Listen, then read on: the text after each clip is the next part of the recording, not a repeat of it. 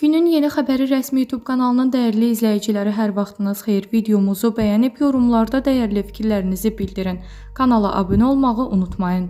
Masallida intihar hadisəsi olub. Lent.az-ın məlumatına görə rayon sakini 60 yaşlı Rəhmətov Seyran Adşirinoğlu səhər saat 8 radələrində ailə üzvlərinin evdə olmamasından istifadə edərək yaşadığı evin anbar kimi istifadə edilən otağında özünü asıb.